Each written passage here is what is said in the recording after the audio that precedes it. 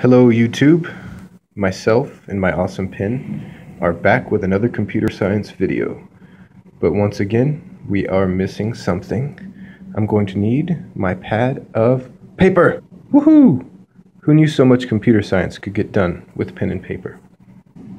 So today we're going to be talking about something awesome, which a lot of people have a hard time with. Legit, a lot of people struggle with this. We're going to be talking about recursive functions. Squiggly line added once again for dramatic effect. What are recursive functions? Well, they are functions which call themselves. And if you're watching this video, you've probably been introduced to recursive functions and you don't understand how they work or why they work, and that's limiting your ability to write recursive functions.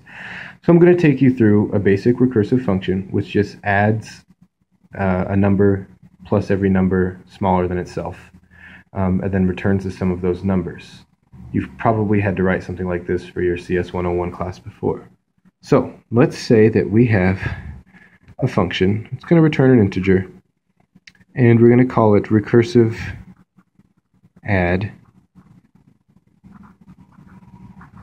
and we're going to pass it int and integer. We'll just an int, whatever. Now, how we're going to write this function. This isn't the part I want to focus on so much as why it works, but I'm going to go through this briefly. So, with recursive functions, we're going to have an if-else statement inside. And with the if, we want there to be some base value that when the value of the, whatever variable is being manipulated by the function, when it reaches this value, we're going to return a number. We're going to return something besides the function itself. So this is like the escape clause.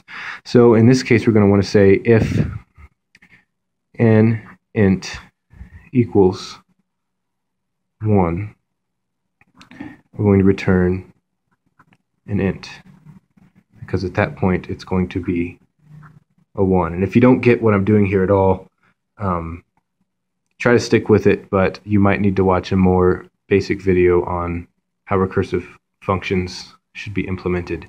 I want to discuss more of what it actually does. Okay, so what we're going to do is else, what's going to be our recursive statement? We'll say return, we're going to actually return the variable an int plus recursive add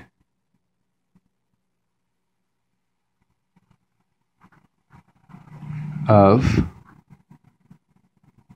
an int minus 1. So, what is happening here? Let us not forget our closing brackets. We're very good at following syntax rules. Okay, so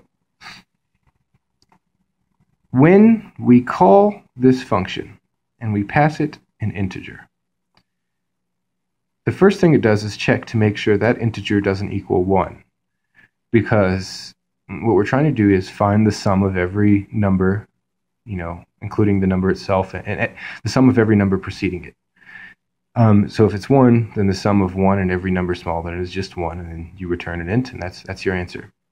Well, let's say we passed it the number 5. So it would check its if-else statement, and obviously it's going to know, well, we're not going to just return 5 to the function caller, because an int does not equal 1. So what's it going to do? It's going to return 5 plus, here I am calling myself again. I'm going to pass the number that I have on file, which is 5 minus 1, so 4. So what happens is we end up going back to the top, and we throw in the number 4. And okay, we do the same thing again. It's not 1. What am I going to do? I'm going to say, I'm going to return the number 4 to whatever's calling me, plus, I'm going to call myself again. Well, I'm currently holding the value 4 in int, so I'm going to subtract 1 from that and pass it into myself. I'm putting in 3, so I'm not equal to 1. Let's do that again. I got to return this value, an integer, plus what am I returning? Myself. Same thing happens again, but this time we pass it a 2, okay?